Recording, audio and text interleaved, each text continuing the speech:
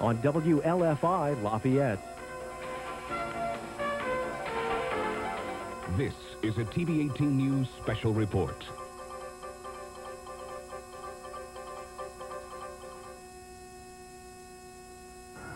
Live from Loeb Stadium in Columbian Park, I'm Mike Pickett. And I'm Jill Dittmeyer. And we're here to join a crowd to welcome home the 209th Supply Company, who have just spent months and months in Saudi Arabia. They sure have, and their families have spent months in anticipation, and they're starting to stand up over here as they can hear the sirens. It's probably as exciting for the people in the stands here at Loeb Stadium as it's been for any ball game that's been played here. I would think so.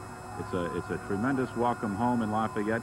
The troops arrived, maybe 45 minutes ago now. They arrived on buses from Fort Knox, and they went to an area of McCarty Lane just off Sagamore Parkway, disembarked the buses, and I tell you, there was a great crowd there ready to greet them. The crowd's lined Main Street. I can imagine. I bet they're following them in, too, on the way. I'm sure they are. I wish we could see right now from our vantage point. The troops are just arriving at the area of Columbian Park and should be marching in here most any minute.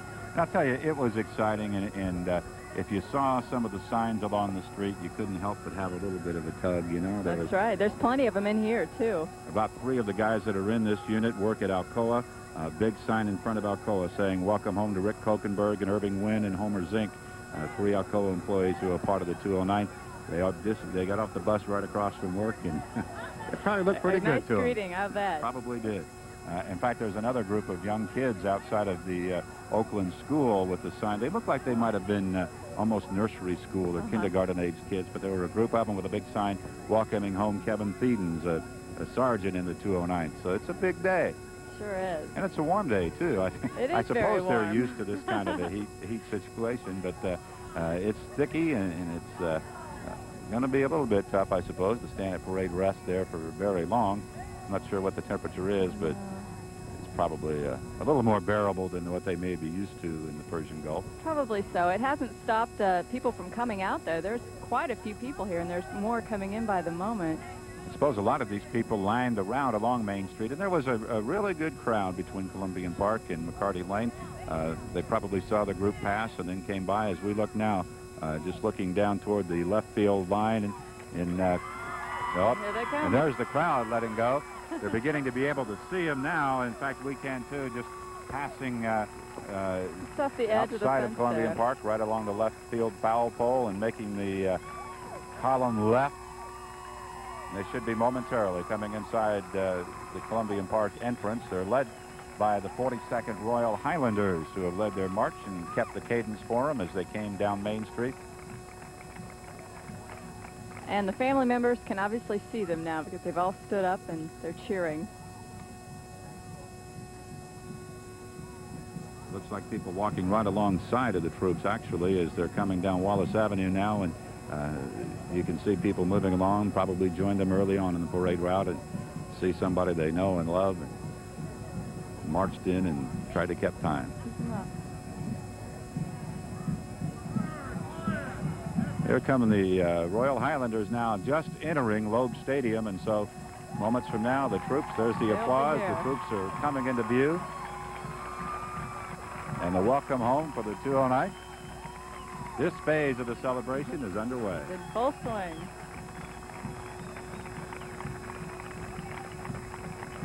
The color guard here to greet them with members of various patriotic veterans organizations, the Vietnam veterans, as well as the American Legion, the VFW, the various color guards of those organizations have their flags now along the third base foul line.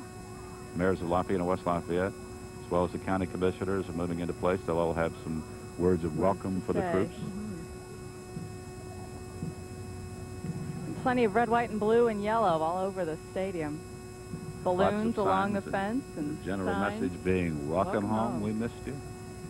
One says, hi, Bub. We missed you. Glad you're home.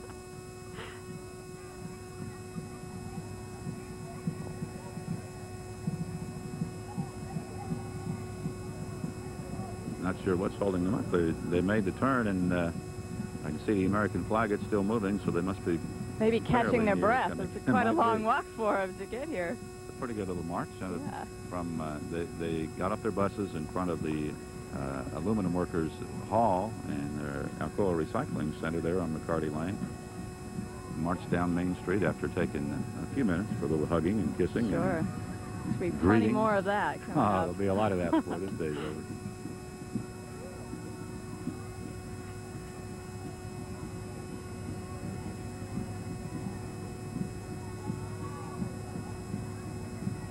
The American flag is approaching now the left field bullpen, where there's a gate out to the parking lot that adjoins Columbian Park with Slope Stadium and the zoo parking lot. They're coming in that direction, and they should be marching through the door most any time, marching through the gate. More people coming in, obviously the ones that were following them, too. Could have a full house here by the end of this afternoon. Very well could. There were a number of people that were in the stands. Maybe they were just looking to get a good seat here rather than to be along the parade route. But I drove the parade route about 1:30 this afternoon, and there was a fairly nice crowd, but it built up. And by the time they arrived, and I saw a few of them get off the bus and greeted some of those I remember from my trip over there with them.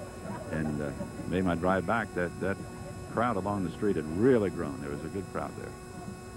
I guess it's a pretty exciting moment for me, too, seeing some of those folks get off the bus. That photographer Paul Kucharski, who was on duty and taking some pictures of them getting off the bus. He and I made the trip to Saudi Arabia with the 209s. We flew over with them as they left from Fort Knox, Kentucky, or from the airfield in Louisville, and made a stop first in New York, and then a stop in Germany, and then landed in Dhahran, Saudi Arabia, at the airport there. And we spent 3 or 4 days over there with them and got to know some of them fairly well. It's been a long Here they time come. since we've seen them, too. There they are.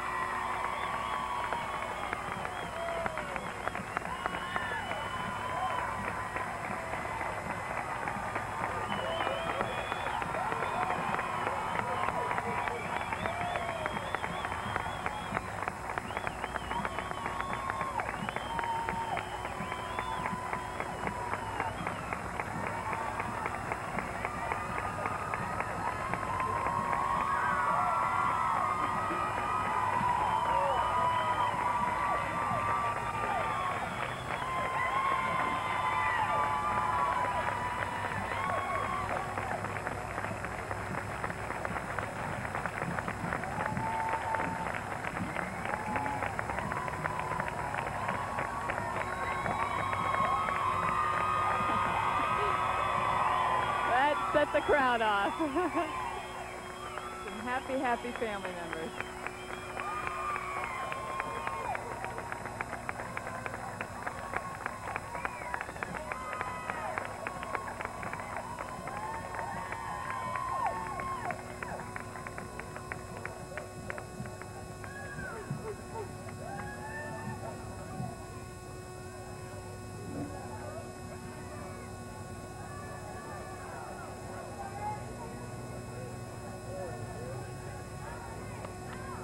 Troops have turned to face the flag, and they'll be in the Pledge of Allegiance and probably the national anthem at some point along here. I believe so. The Lafayette Citizens Band is going to play for them.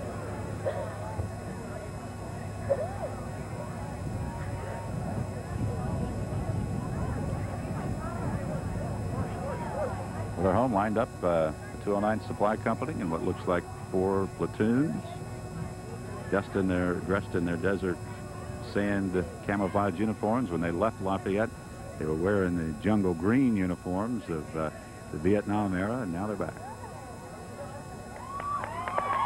There they are, at attention. First Sergeant Homer Zink is moving out in front of his group.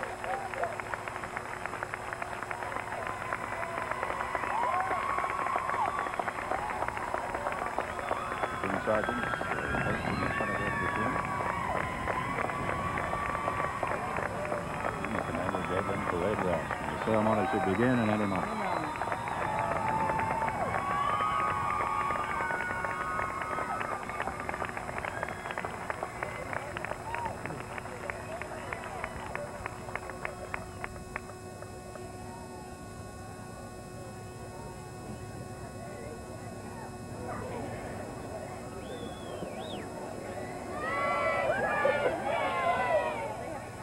Good afternoon, ladies and gentlemen.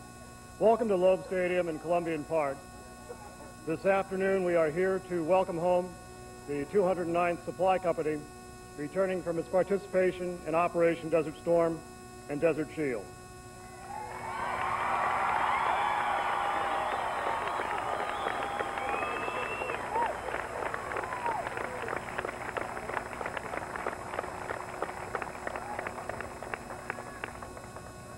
Ladies and gentlemen, will you please rise for the playing of our national anthem, remain standing for the Pledge of Allegiance and the invocation. Company Commander, please call your company to attention and give your company present arms.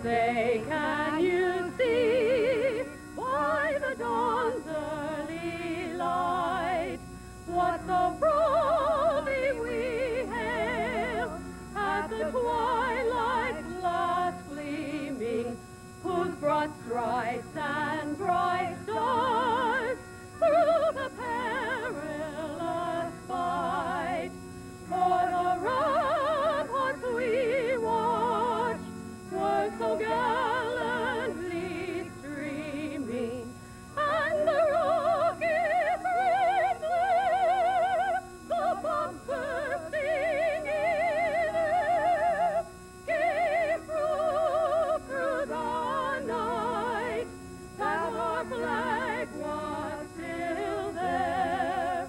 Oh, say does that star-spangled banner yet wave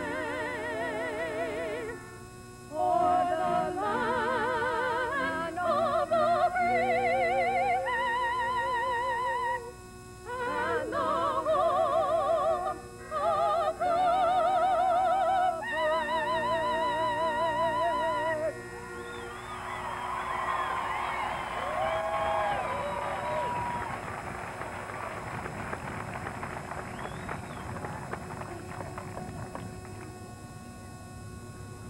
Company Commander, bring your company to attention.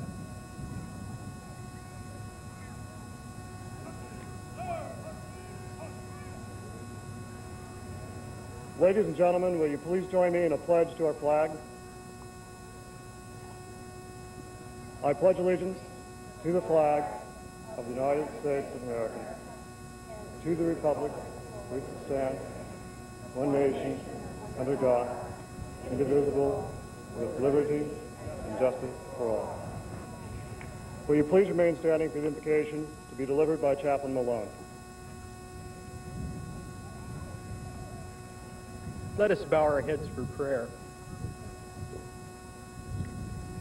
Our gracious and loving God, there are times when we come into your presence with special concerns, and there are other times when we come in your presence with great joy. And today we come with joy and celebration, thanking you for bringing these people, these soldiers, these men and women, back from Saudi Arabia, Iraq, Kuwait, safely, soundly. We come, too, with heavy hearts today, praying that your peace may be upon that region and the entire earth. Now give us your strength and peace. In Jesus' name we pray. Amen.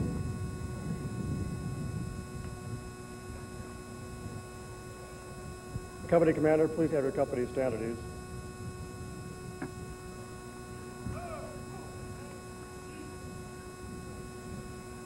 Ladies and gentlemen, we appreciate your presence today to honor the returning soldiers of the 209 Supply Company.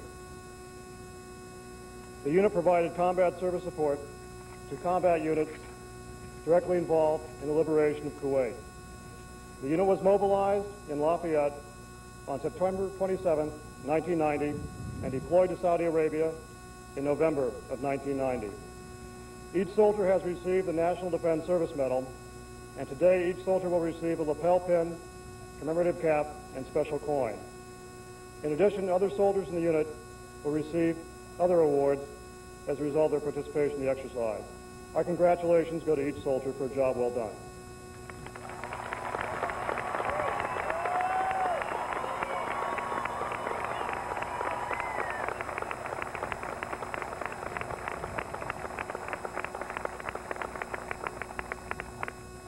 It is now my pleasure to introduce to you our first guest speaker, the Mayor of Lafayette, the Honorable James Reilly.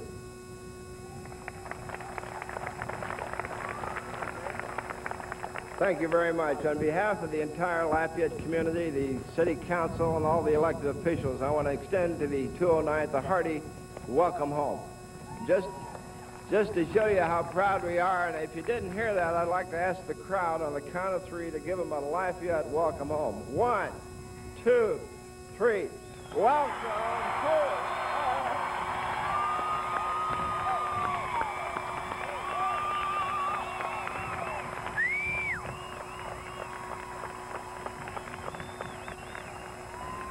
All right. Well, we were with you on that cold September morning when you marched out of the reserve headquarters to get on the buses and head away to Saudi Arabia. And we want you to know that your thoughts, or our thoughts and our prayers were with you and with your spouses and families who suffered as much as anybody did with your absence here in our community. But we appreciate the job you did over in Saudi Arabia and the Persian Gulf. And our hope is, and our prayer is, that your efforts were not in vain, that the peace and the hope and the tranquility of the new world that the President talks about will indeed come about, where we can have peace and happiness throughout the world. So thank you very much, and a job well done.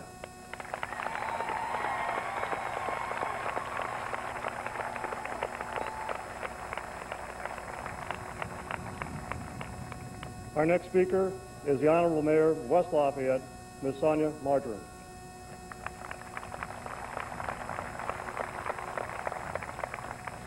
Well, I'm proud to join with Mayor Reilly, and on behalf of the City of West Lafayette and the City Council and all of the people in the entire community, we thank you for a job well done.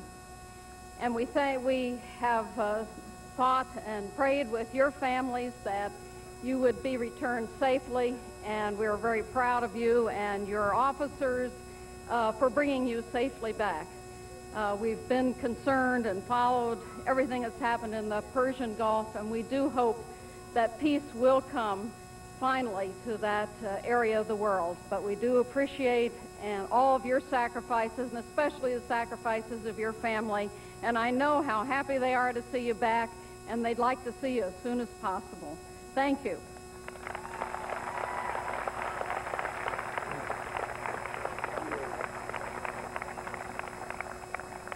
Our next speaker is Mr. Keith McMillan, President of the Tippecanoe County Commissioners.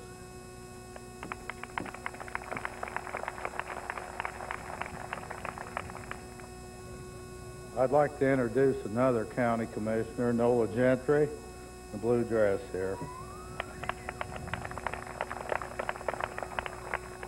You spent 7 months in Saudi Arabia, a long flight home, a long bus ride home today.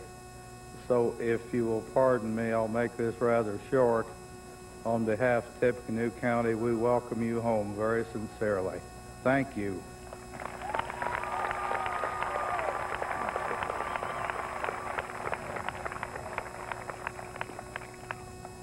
I would now like to introduce the commander of the 123rd ARCOM Support Group, Colonel Warren Macaroni.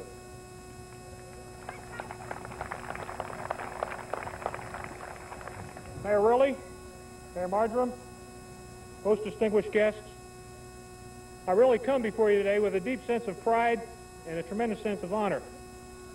Taking part in this homecoming ceremony is really a tremendous event for me, especially in consideration of how things turned out in the Persian Gulf.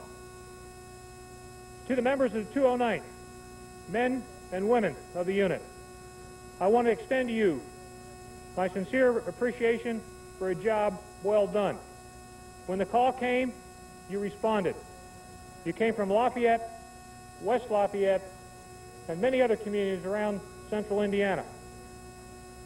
You accomplished your mission exceedingly well, and I'm convinced that you were prepared to even contribute to a greater extent had the need arose. Now, each and every one of you has made very significant sacrifices. You've made the sacrifice of being away from family, away from home, away from job, and some of you away from school. It's sacrifices such as you've just made that has kept our country free and great for so long. I think each of you well know that the price of freedom is constant vigilance. I'm personally convinced that the mobilization of the reserve forces proved to be the catalyst for the outpouring of public support. There wasn't hardly a town in the state of Indiana, or across the United States for that matter, who didn't have association with someone in the military. This magnificent effort that you took part in the Persian Gulf, I'm convinced, is a result of your monumental dedication and that of the other reservists who served with you. And most importantly, the support from your families back here in the United States. I'm particularly proud to be an American, but I'm most proud to have an association with you people out there before me today. I salute you on a job well done. As a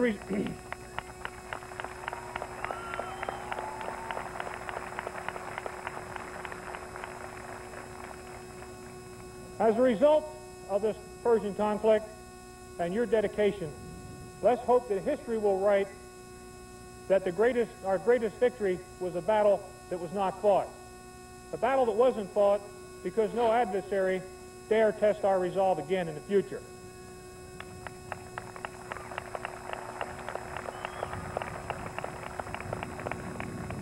In conclusion, I also want to extend my congratulations and the honor of being your president of veterans from other conflicts: Panama, Vietnam, Korea, World War II, and yes, even perhaps from World War I.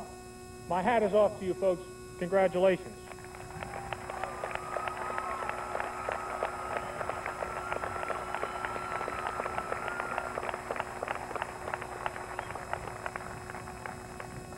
And the other group of people that I have to salute, and they're by no means the last group of people, and that's the group of folks who are back here, your families, the families of the soldiers that are standing here before me today. Their support was always with you, and our prayers were always with you. And I congratulate them and thank them for their continued support. Now, to the 209th, on behalf of the 123rd ARCOM, welcome home.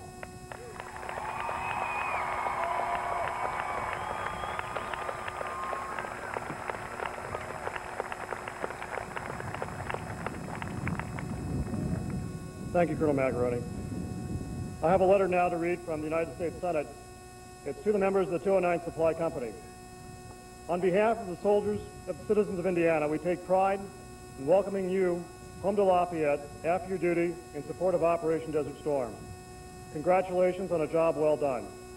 Thanks to your efforts, the United States won an overwhelming victory in a just cause. We salute each of you for your dedication to your country.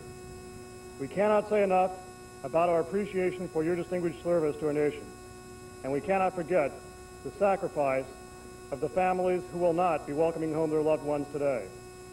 Those who were taken from us have not died in vain. They have died demonstrating their skill and bravery so that others on this earth can live in peace. God bless all of you. Sincerely, signed, Richard G. Lugar and Dan Coates, United States Senators.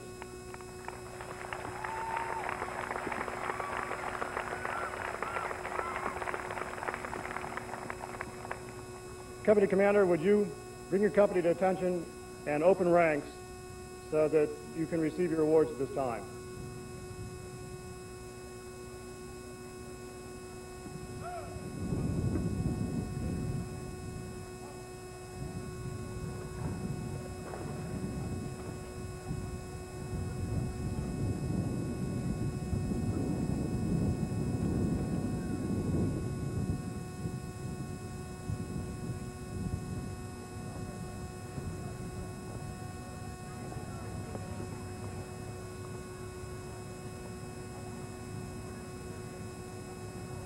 Now the officials of the Army Reserve Command. Ladies and gentlemen, for your information, while Colonel Macaroni and the distinguished guests are making their presentations, TV 18 will be rebroadcasting the ceremony tonight at 11:30 p.m. If you wish to set your VCRs, you can have a souvenir taping of today's ceremony. We didn't want to interrupt our own little plug there, did we? I know. Sure, there'll be a lot of VCR set to that tonight, too. Well, Sir, Colonel Macaroni, as well as the mayor and county commissioners, are making a pass through the troops. And it's going to take a few minutes as they give them each a singular honor. I understand there's a coin that symbolic of their service, as well as a hat that at least acknowledges that they took part in Operation Desert Shield and Desert Storm. So it's going to take a few minutes, and we're going to stay with you. And in fact, while some of this happens, I want to bring in with us one of our colleagues at TV 18, and Kevin Sublett, who is also a captain in the 300th Service and Supply Battalion. And about a month ago, you were doing this. Turn around and show them what you look like, Kevin. Welcome home to Kevin as well as the others. In fact, Kevin was decorated for his service in the Persian Gulf War with the Bronze Star, and as well as everything else that's being presented. So welcome back, bud. Thank you. It's a great honor to be here, too, to see the 209th come home finally. In fact, Kevin is a former commander of the 209th Supply Company as well. That's right. That's right, Mike. I spent 7 years with the 209th. First as a lieutenant working with the platoons, and then I had the great honor of being their commander for 2 years. I gave up command about 8 months before they actually got called to go over to the seas.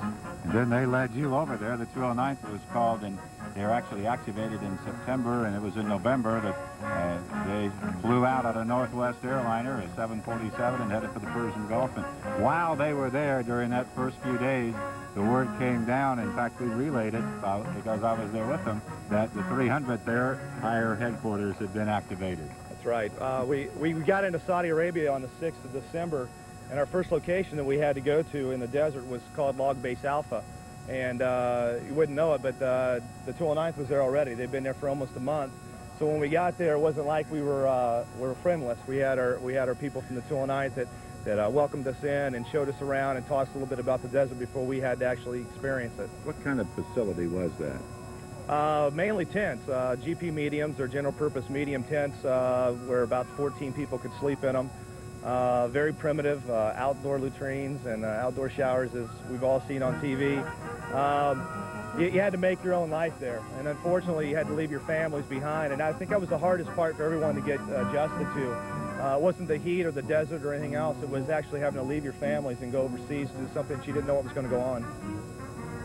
Tell me a little bit about, though, what happens in a unit like this. You were a part of the same military organization for several years, and then all of a sudden you're not just there for 1 weekend a month. You're living together. Do you develop a different kind of a feeling for your fellow troops? Well, while we were in Saudi Arabia, we had some time to experience that, and we talked to several active duty units also. And I think that the reserves and National Guard were actually more prepared than the active duty. And the reason being is that we get to stay with each other. Some of these guys have been in the 209 for 19, 20 years. And when you're on active duty, you only get to stay there a max of 3 years in the unit. So you don't have the camaraderie as you do in the reserves and the National Guard. So they just had to pull it all together and become a unit. This is what it's all about when they go on active duty. Of course, if you look through the troops, you're also going to see that there are a number of women in the 209th. And one of the things that I noticed right away when I went over there is that there's not a women's tent or a men's tent or a women's platoon and a men's platoon. There's a whole group of people working together. Is that a tough experience, or did people finally become accustomed to it? I think at the beginning you're a little leery of it, but acting as a unit, you can't show favoritism to anybody, and the females in the units do not want that either. They want to be treated like one of the other soldiers. They have a mission to do. They have a specialty, and their specialty is very important to how the unit works. The unit came back actually on Saturday, and they've spent the past few days at Fort Knox in Kentucky. When you came back, you were at Fort Sheridan. What kind of things took place then? And I assume pretty much the same thing here. I'm sure they might have had that first beer or so after leaving Saudi Arabia where it's dry, but besides that. I tell you what, the first thing you want to do is see your families and give them a big hug and say, you know, we're home, we're finally here in the United States. You take time to smell the grass and to hear the birds, because in Saudi Arabia you don't see any grass, you don't see any animals except for camels and sheep and goats. Some of the things that they have to go through, their most important thing is your finance, to make sure that you've been paid directly, to acquire all your leave that you've gotten while you've been on active duty, and then to go through a medical screening to make sure that that you're healthy once you're leaving Saudi Arabia and coming back into the civilian life. Is there anything in particular that they were worried about? Is there any particular concerns of what might happen on the transition? As far as coming back into civilian life, it was tough for me to come back. We were there for a little over 5 months on active duty for almost 6 months.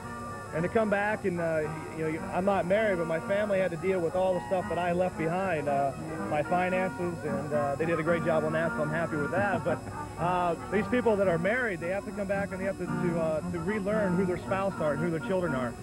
They've had to pick up the role of the mother or the parent, and they have to make all the tough decisions that they don't have their spouse there for. I think that's one of the hardest things they're going to have to adjust to.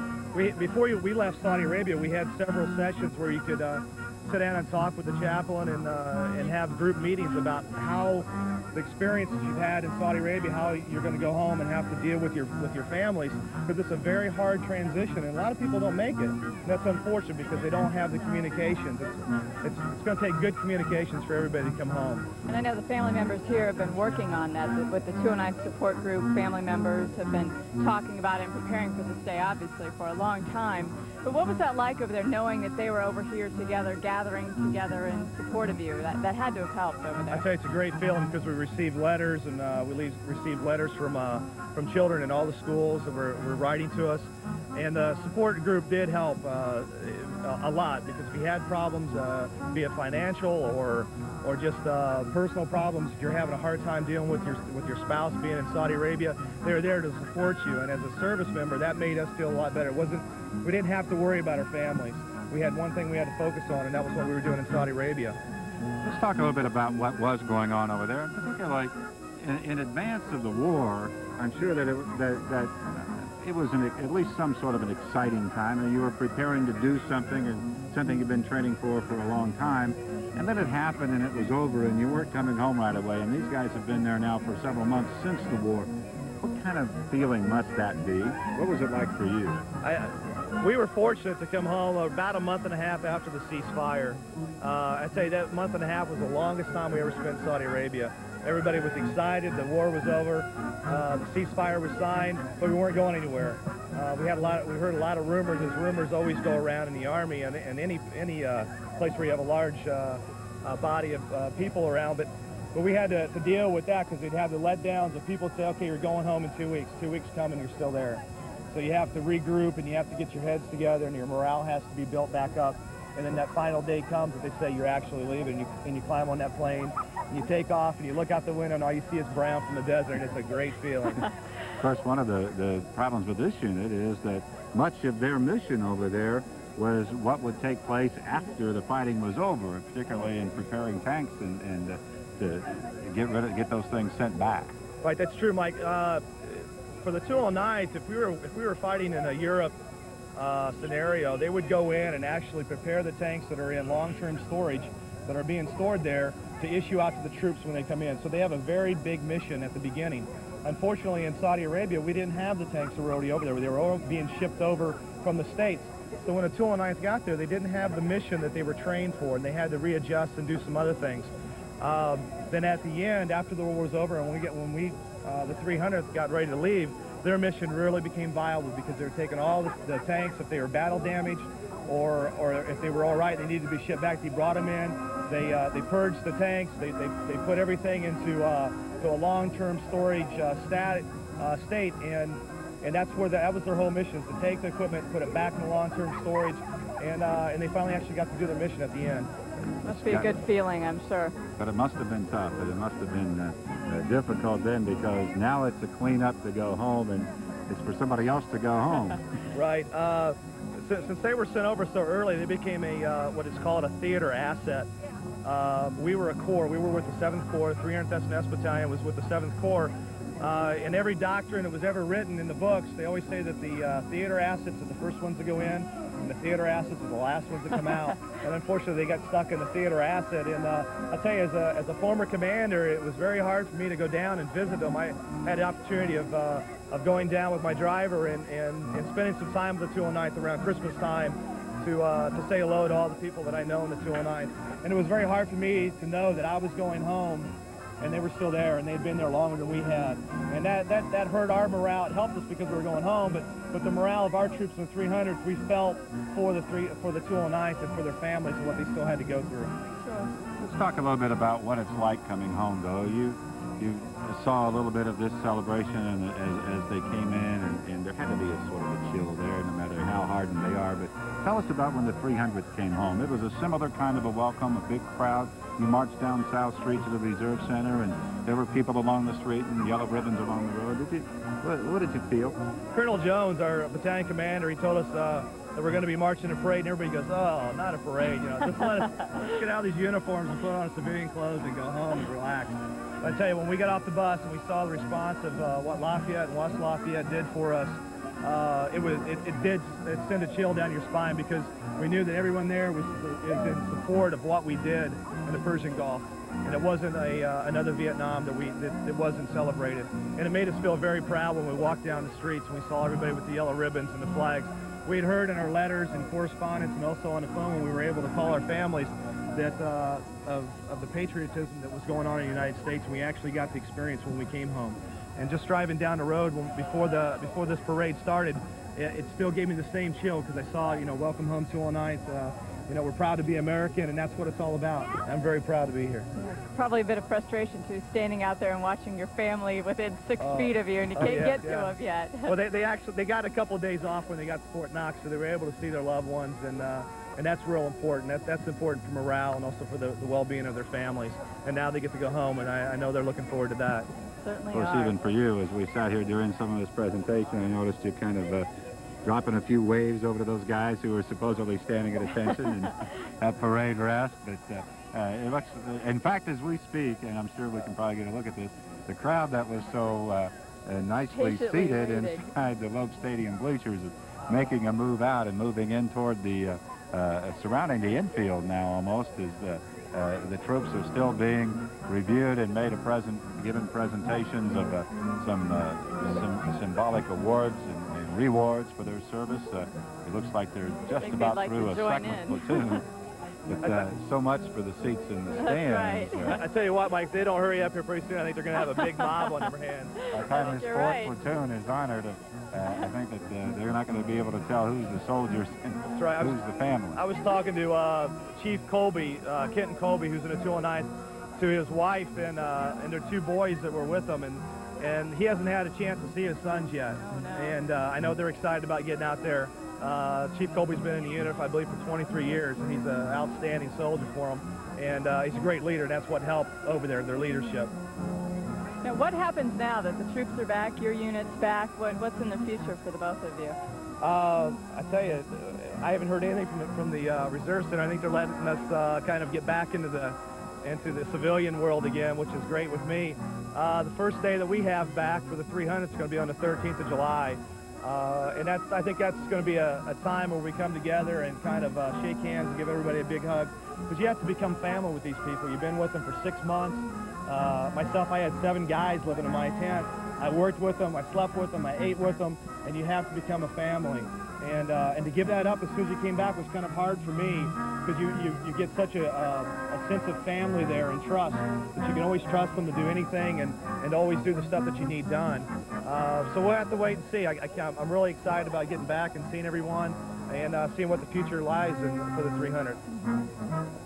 You got to wonder, though, what we don't want to talk down or talk too much about the problems that they're facing, but you have to wonder that how strong the reserves are going to be.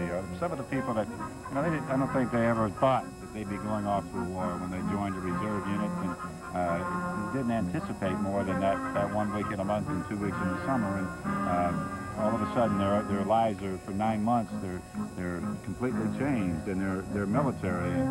They're going to get a lot of the GI benefits that perhaps they hadn't expected, but I'm wonder if they're going to stick around. I'd say on top of the benefits, it has to come from within. If they want to be in the reserves, they're going to be there. If they believe in what we're doing, then they'll be there. And if they decide to get out, there's always the younger people that are always going to be coming along, looking for the benefits that the reserve program will give them in college education and things. So, I mean, the reserves are going to be strong no matter what, and may even be stronger with the deactivation of military troops throughout the Army or the armed services. So I think there's always going to be a strong show there. At least I hope so, because that's where it's all going to go to. The reserves are going to have to become more trained and more qualified to do the job. So if they are called upon again, that they can respond quickly. And I'm sure the success of the mission itself and the welcome homes like this have to help. Absolutely. I know what they have on their mind right now, and that's just to get out of the uniform. They've been living in them for almost 9 months now. Some of them shouldn't be lived in to begin with, and they're going to take some time. I'm sure that they won't have a drill for probably a couple months, and they get to spend a little time with their family, and then they have to get back to work and have to adjust back into their civilian life, and that's a tough adjustment. There will be a 4th of July celebration, though. The troops of the 300th will be here, and I guess that's going to take place of one day of that weekend drill, I understand it, and the 209th, they've been invited if the individuals would like to. That's a week from today. They've been gone for 9 months, and I'm sure they're patriotic and will celebrate the 4th in one way or the other, but I would be kind of surprised to see very many of them here. I hope the people that are watching will understand that too, because they've gone through some extreme stress in their lives, and it's not that they're not proud of being an American or being a soldier, but that they need some time to themselves and for their families. Exactly. About 10 minutes. I think they're sending everyone back to their seats now. As the ceremony went on, the crowd seemed to have moved right in. In fact, that first platoon, they sort of broken ranks just a little bit. I think we have more civilians out there than we do military people now. I want to call in, if I can, in a minute. I had his attention a short time ago. Captain Marvin Ellis is involved in the public affairs operation, and with the 123rd Army Reserve Command out of Fort Benjamin Harrison. You've been through one or two of these now with the welcome homes, and even I would suspect it's got to be exciting even just coming to this.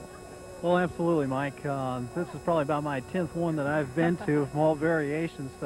You know, heavy commands like this where you got 160 soldiers coming in down to where you only got 10 soldiers coming back. And it doesn't matter. It just seems like the families turn out in masses. And you just wonder, you know, where are these people coming from? Are they all related to this one soldier? Everybody feels like they're related to everyone at this point, exactly. I think.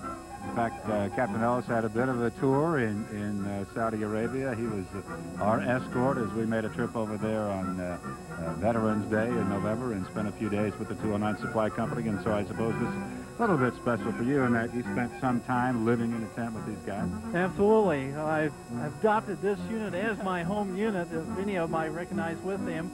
And when I heard of, you know, Scuds going in to Dhahran or anything that happened back in Saudi Arabia, I always immediately thought about the 209 because I felt that they were a special unit since we did spend time with them in the desert. There's still some units, some reserve units from this area, this part of the country that are over there. What are we waiting on yet? Exactly. We've got the 199th Supply out of Grissom Air Force Base. It's still there. Their primary mission is to finish up bringing all the units back out of the country. So they've kind of got the mop-up detail where they turn out the lights, you know, dust out the interior parts of the buildings and turn the cat out and finish it up before they get to come home. We should point out, though, that they were one of the last to go over there, too. That's correct. They didn't start until February. So what do you see happening now with the reserves, now that they've been through this sudden experience that I'm sure most of them hadn't anticipated when they signed up and when they joined? And, you know, they didn't expect to be 9-month veterans of a war, I don't think. Is that good or bad for the reserves for the future, particularly for recruiting? Oh, I'm going to have to say this is good. It's going to make every reservist think twice about his mission and his role and responsibility. He's not just going to come in for a weekend drill and think, hey, I'm never going to be part of the total force with the Army. I'm going to have to look at my job a little more serious. And I also think that this is going to take a new light on the reserve program where people who want to come in the reserves, they're going to think twice before they come in, and they're going to say, well, am I dedicated, am I serious, do I really want to go off to war? So I think we're going to find more people who are going to be dedicated and serious joining now. Of course, it's probably also going to say that for the first time since Korea, probably, the reserves are as prepared to take part in something as they ever have been. There weren't that many reserve units called up as reserve units to go to Vietnam, so it's been a long time, really. Exactly right. It was 5 years ago that Congress signed a bill tasking more and more responsibilities, or giving more responsibility to the reserves. I wanted to point out that 75% of our engineering assets are found in the reserve program, as well as about 90% of our medical units are found in reserves to support the total overall program. So more and more missions are being taken away from active duty and given to the reserves. Tell us a little bit about how the breakdown actually takes place in terms of military structure. We've been talking to Captain Sublett with the 300th, and you're with the higher headquarters above that. How does it all shake out? Well, down to the 209th. Down to the 209th. Like you pointed out, I am the Public Affairs Officer for Army Reserve Command for the state of Indiana and Michigan. We are a 2-star general command stationed at Fort Benjamin Harrison. We report to Fort Sheridan, which is 4th Army, which is has the responsibility of a 7-state area. So to come back down from that command of Fort Sheridan down to Fort Harrison, where the 123rd's at, then underneath us is the 123rd Provisional Command, which you have Colonel Warren Macaroni here today as their commander. Underneath the Provisional Command, which they are responsible for 5 battalions underneath them, you find the 300th Battalion. Then underneath the 300 is the 209th. As well as the 199th, the unit that's still exactly right. We have 4 companies assigned to that battalion. I want to break away a minute from the military talk and get into a little bit of the human talk. I walked into Loeb Stadium. I saw a bunch of red-headed kids. There were 4 or 5 of them, it seemed like, saying, "Hi, Mike," and their name is O'Connor, and their dad's been with the 209th. What's your name? Elizabeth. Elizabeth O'Connor? Yeah. You're from Lafayette? Yeah, from West Lafayette. From West Lafayette. And your dad is? Tim O'Connor. Tim O'Connor. And tell me a little bit about, he's been over there with the 209th this whole time, huh? Yeah. How many brothers and sisters are here to greet him? I've only got one brother, and my grandparents are here, and my cousins are here. Those are all cousins, huh? Yeah. Well, there's a bunch of them, a bunch of red-headed O'Connors ready to greet their dad. What's it been like? It's been hard at times because there's, like, money shortage because there's not 2 people bringing in every week, but he does send us a check every 2 weeks, and so it's been kind of hard because it's emotional, and you have to suffer without seeing your dad for 7.5 months. Did you hear from him a lot? Yeah, he called like 2 or 3 weeks 2 or 3 weeks, sometimes weekly during the war. Did you get a chance to see him at Fort Knox? No, but my mom did. You didn't, so you really haven't talked to him yet. Boy. Yeah, see, well, there was a mix-up, and he came back, and she was down there, and so I did get to see him. So when you see him, what are you going to say to him? Well, we're going to meet you at Arnie's. So what kind of celebration do you have planned? Well, we're going to, she's going to settle down. He doesn't want to have a big party just right yet. He wants to get settled in again and, get to know Greater Lafayette again because there's been a lot of things that have been happening before he left. And so... Christmas? Have you had Christmas yet? Well, my mom came down there with his presents, so he has had his Christmas, but we haven't. So he's going to come up and, he's got our Christmas gifts and everything. So we're all going to, And we also, my mom and my dad's birthday were missed, too. So we're going to celebrate them, too. Santa Claus might come tonight, huh? It's like... But it has been, really hard. And we've been waiting for him to come home for a long time. And my mom used to go to the support group meetings regularly. And so she said it kind of helped. And friends and family did ask her questions, and she said that it was one of the easier ways to answer them.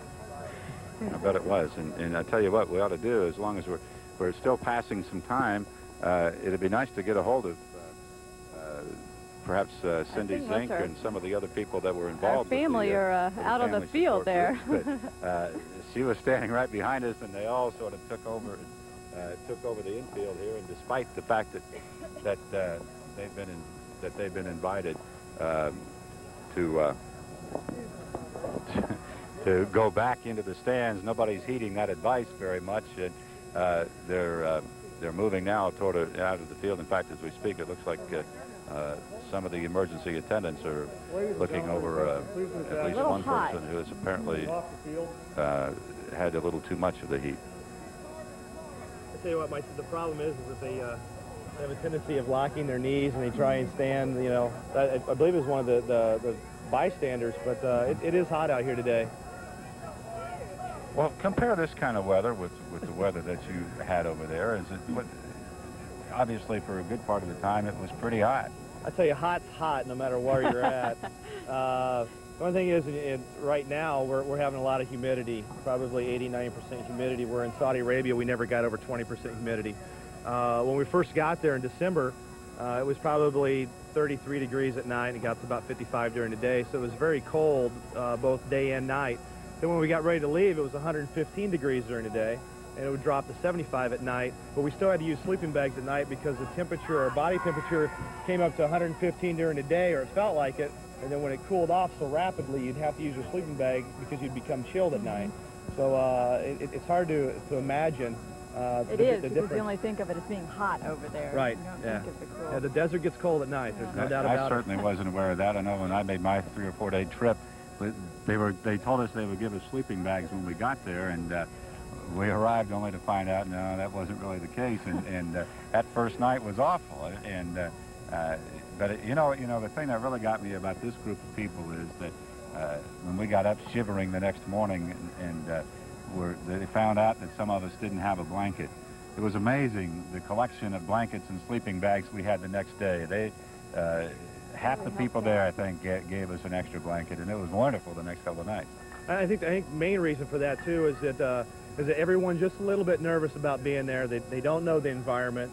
They've never had to live in the desert. They never had to be away from their loved ones like they were, and they're trying to build that sense of camaraderie between each other, and that's very important, because if you don't have that, you're going to have a lot of problems, and you have to adapt and overcome your situation and your environment that you're living in.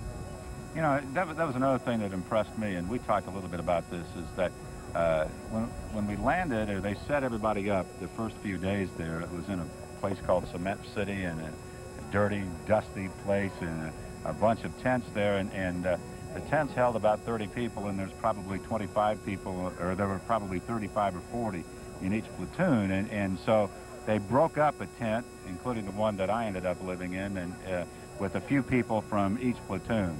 And those that had been there with the people that they had been working with all along were digging right in and putting down gravel and trying to keep down the sand, and putting up partitions for the women to change, and really trying to make home out of it. Those that they had broken up and said, well, we'll take 5 from this group and 5 from there and 5 from there, and 2 lousy reporters, there wasn't much being done there, you know, and it was just kind of a sit around and not really get into it. That's the thing you guys used to call unit integrity. That's right, and it's also, you've taken away your leadership within your section, and that's one of the reasons that we don't split the females into another section or into their own small section, because we need that leadership to guide the younger troops into making the life as easy as they can while they're in tough situations. Well, I hope we're not causing too much consternation for the Miss Soap Operas. We should tell you that we're in the midst of a presentation being made to each individual member of the 209 Supply Company. There's a lot of members to present There to. certainly are. There are originally about 160 or 170 that were involved in the initial activation. Some of them were able to come home a little bit earlier, and the rest of them came back as a unit on Saturday. They landed at Fort Knox in Kentucky, spent 3 days there, and then they made the move to Lafayette just this afternoon. They came in by bus from Fort Knox and landed to a big greeting on McCarty Lane over by the Alcoa plant, marched down Main Street, a nice celebration, great greeting for the people, and then they made the move to Columbian Park, where the ceremony is underway. In fact, we're going to try to see if we can get the commander of the 209th. While basically his formation has disintegrated, Lieutenant Tom Winings, the captain of the commander of the 209th, is going to join us for a minute before they call your group back to attention. Welcome home. Welcome home. It's good to be back, Mike. This must have been a tremendous celebration for you, a great welcome. Oh, it was incredible. Walking up Main Street and to see all the people off the side of the road, it really is great to be back. And to see all the support that Lafayette's given is really, another plus. And I guess after somewhat of a mix-up in terms of a greeting taking place at Fort Knox, and to finally come here Yeah, unfortunately we left, they had enough fuel and they canceled a couple extra stops and we arrived 6 hours early, so that, so first thing in the morning we arrived and they were on their way. So it was just a misconnect, but this makes up for everything, it really does. So tell us about the 209 for the last 9 months. What's it been like? Hot. That hasn't changed. It's hot here. That's right, but it's humid here. We're getting used to the humidity. We were busy, definitely involved with the track vehicles that we had on the port, keeping them cleaned up. I guess we just happened to have a mission that was easy to hand off, to sign off to somebody else, which made it easier for us to leave. We had less irons in the fire, so it was easier to tie us up. From the conversations that I had at various times with members of the unit, you weren't really that close to any real action, but tell me a little bit about the experience while the war was going on. Where were the bulk of the elements of the unit, and what kind of things were taking place? Well, we were coming back and marching up Main Street and right past the dealership, and they're all honking the horns, and somebody commented, "Boy, I wish I had my mask," because the horns would go off and people would put on their gas mask. That happened, you know, during when the fighting started. The scuttle alarms would go off, and everyone was just, they knew what to do, and they became experts in putting on their mask and making sure that everything went smooth. They had to go out. They were processing vehicles out in the desert. They did quite a bit of their own. At night, some of the group detachments were so close you could hear. They would hear the bombings. You would go out there and you could hear it, and you knew it was out there, and you couldn't see anything in front of you but sand, and you didn't know if there was what could happen. So I was anxious for them. They said they liked it. They liked the peace and quiet, in that nobody bothered them. Was anxious the word? Is that how you describe what it was like? Anxious as in 2 packs of cigarettes and a whole lot of coffee. I was concerned because I didn't. It was hard to keep track due to the fact that people were separated in very extended locations, from the port all the way to our location at KKMC. Where's that? That was south of Hafar al-Batin. Okay. KKM? It's the King Khalid Military City. Okay. Well, what kind of facility did you have? I know Kevin Sublett told us a little bit about when you initially over there, about living in tents. I explained a little bit about what it was like when you first arrived, but how did life progress for the 209? Well, we first moved, when we moved to Log Base Alpha, we lived in tents. From there, when we moved to KKMC at the beginning of the year, again, we stayed in our tents, but there were closer facilities. The phone was available. We were very instrumental in setting up the post exchange, the PX. The 209th did that, I think, in the first week alone. They did quarter of $1 million every day. So they were doing about $3.5 million a week for the first couple of weeks, and our folks were involved with that. So the luxuries got a little bit better, but we're still living out in the desert and still visiting those big boxes that you were so fond of when you were with us. But at the beginning of April, we moved back down to the Dammam, Dhahran area, and we moved into fixed facilities. And the first night, people commented on how it was difficult to sleep due to the fact that they didn't hear the wind. Personally, I liked the fact that the wind was gone and we were in firm structures. The wind would get on your nerves, just constant flapping. But it got better when we moved back, but we were just as busy down at the port trying to, with the retrograde and cleaning up the track vehicles to get them shipped back. I asked Kevin his experience. Let me ask you your feeling. Is it leading up to the war? It there must have been a certain amount of, I hate to use the word excitement, but at least this is what you were there for. This is what you were building up for, and then it was over, and you've been there an awful long time since. What's that last several months been like? It was a matter of, especially from a leadership standpoint, telling these individuals that what they're doing is important, that we just can't leave, and they would see a lot of the combat troops leaving, but that the force had to be reconstituted. We still had a mission. It was a very viable mission. Sometimes it was hard to explain, and people would go through depression or mood, because they wanted to go home too. I mean, as well as I did. But the toughest thing was trying to keep them busy, and that they were. And by keeping them busy, it kept their mind off of, you know, when are we going home? And they let me fight that battle at the front office. They just did what they had to do, and I got us back home when the Army said it was time to go home, really. Well, one of the things I remember is when I was over there, the weather was, it was tremendously hot in the daytime, and you were encouraging everybody to drink 5 big liter bottles of water a day. Now, did you ever get to that? Did you ever get used to that? Did things change enough that wasn't so necessary? Right towards the end, we had temperatures of about 125 degrees. It wasn't difficult to get people to drink water because you would just get so dry so fast. One thing, like the humidity, we've got moisture now. You didn't have that. You would take off your hat and you'd have a little bit of sweat, and a minute later it's gone. It would just dry up. So drinking the water was never really a problem. In fact, sodas were available, and the near beer was available, and so you drank a lot of that. Problem was, I should have stuck with the water because I put a few more pounds on before I left. What was the morale like? What was it like commanding this kind of a group that was over there, that was away from home? They were citizen soldiers. They're not just, they're not full-time Army. What was it like being a leader of that kind of a group? I don't know. I'm still trying to digest it myself. There are times I'm saying, how did I even get all these people back home? How did they not kill me for some of the things that we had to do? But we had to do, things just needed to be done. And I've got excellent leadership in my senior NCOs and my officers, and I delegate a lot of responsibility, and they get it done. So that, and then they would delegate to their NCOs and squad leaders and really push the authority down, and everyone knew that the job had to be done. What was the plane ride back like, and the ride up on the bus today? What were some of the conversations? And especially after everyone had seen their families that made it on Saturday. What was that like? It's just, you know, bus driver, hammer down.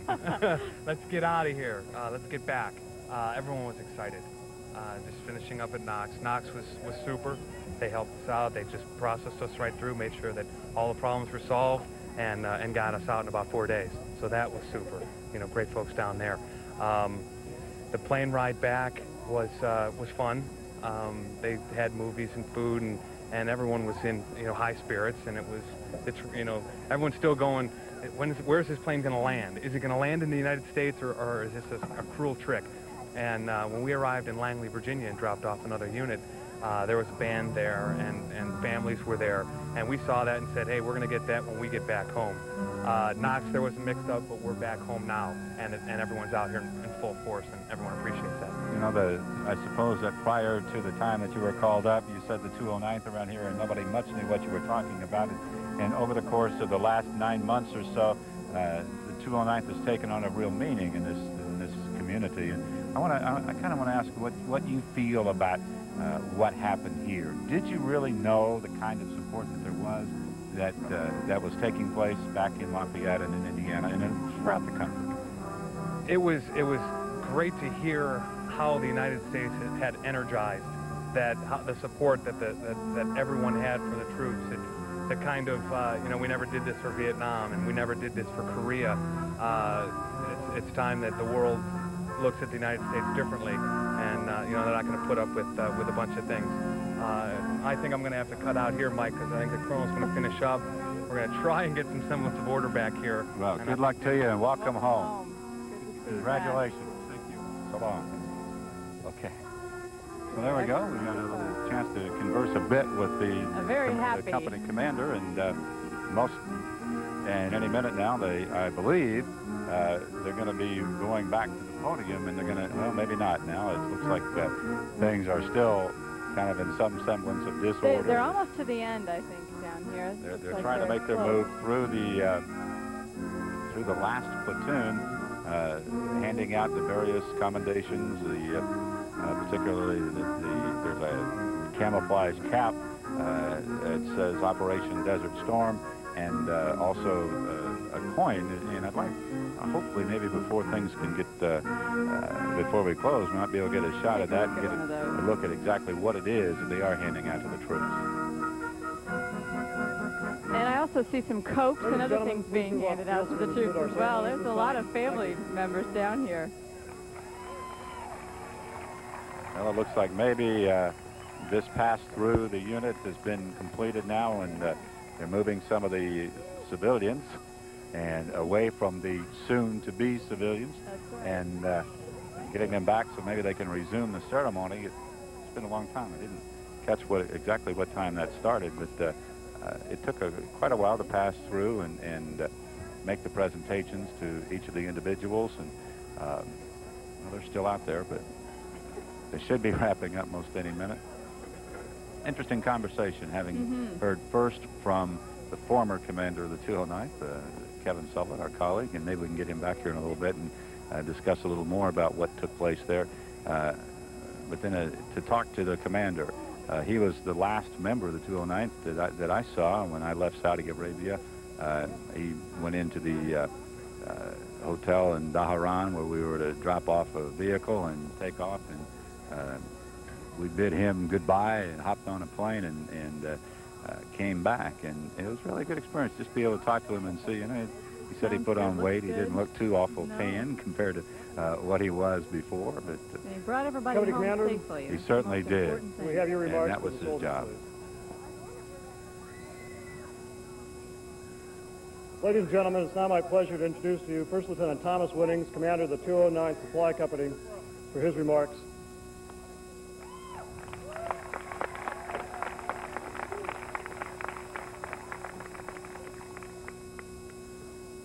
I've never done this from the podium, so company, at ease. For those who were at the Reserve Center before we left, the one thing that I promised everyone was that I was going to bring the 209th back. That I've done. I'd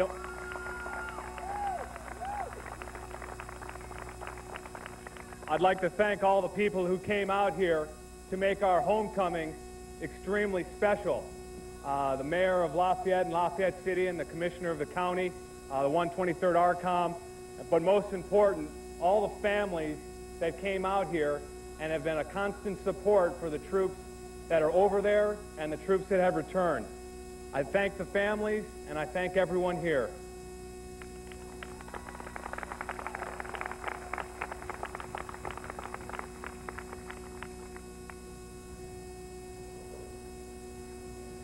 At this time, I'd like to conclude the ceremonies with God Bless America.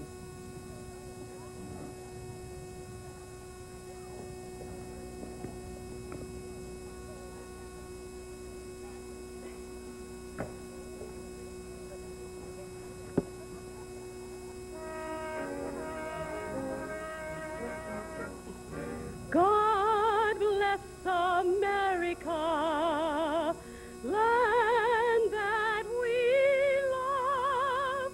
Stand beside her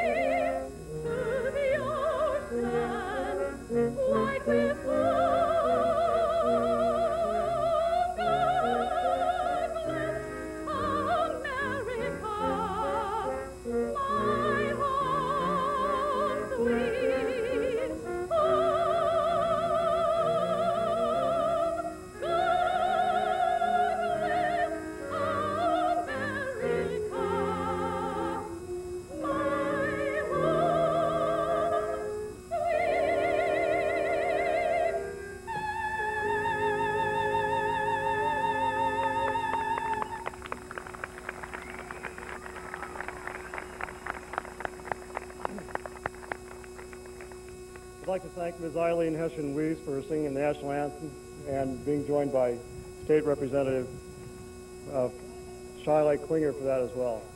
Thank you very much.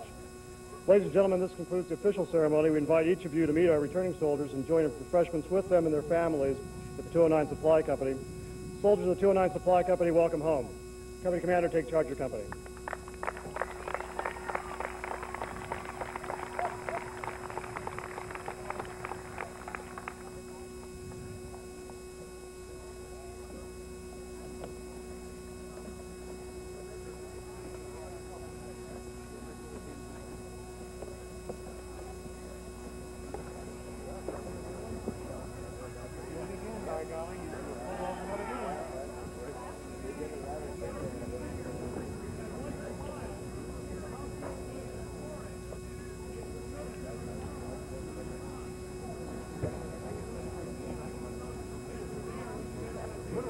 Captain Winings is trying to at least get some sort of order. You know, they can't just leave, I don't imagine. I don't think so. They have their equipment and their gear that has got them through 9 months, and imagine a souvenir or two.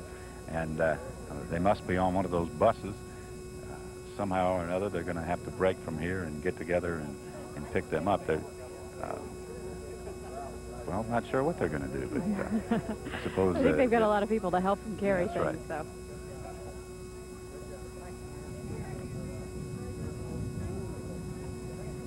In moments, it will say, fall out.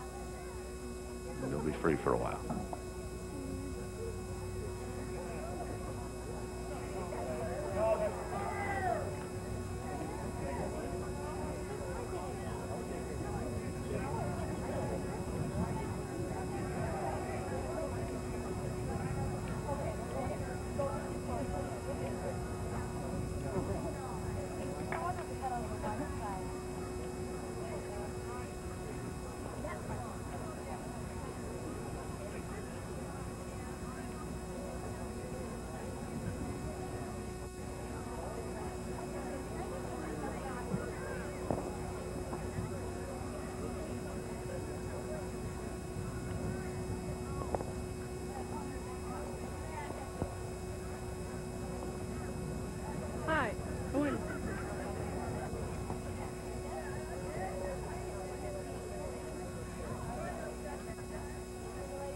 There we go.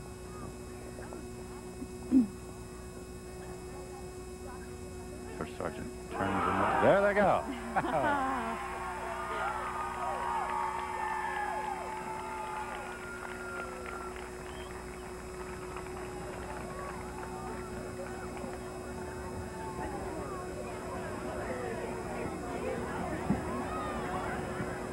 Well, they've broken it up, and the 209th are free, at least for some period of time now, and that wraps it up. It was a great celebration, and I'm sure there's going to be many more all across the city for the next several days. As a matter of fact, they will be on the 4th of July, stand right here in Columbian Park. There will be a presentation involving both the 300th and any of those in the 209th who would like to show up. A citywide presentation of our heritage on the 4th of July, a similar kind of a thing. They will march, I believe, from the Alcoa plant, or at least the Alcoa plant area, down Main Street one more time. A chance to come into Columbian Park and be honored. Mm-hmm. I think they were honored very well today. I see a lot of hugging and kissing and smile on everybody's face here. And I want to tell you, too, we'll have lots of coverage of today's welcome home ceremony on Lafayette Live tonight at 6. And then particularly for those of you who are looking for a souvenir tonight at 12:30, we'll replay this whole presentation, a special little thing for the members, the families, let them set their VCRs, and I'm not sure how long this relive lasted, it all again. a bit longer than the 20 minutes or so they had told us it was going to last, so put a long tape in. But yes. That's our little thank you to the troops, and we hope you enjoy it. And we're glad they're back, too. That's our report. I'm Mike Pickett. And I'm Jill Dittmeyer. Reporting live from Columbian Park. So long.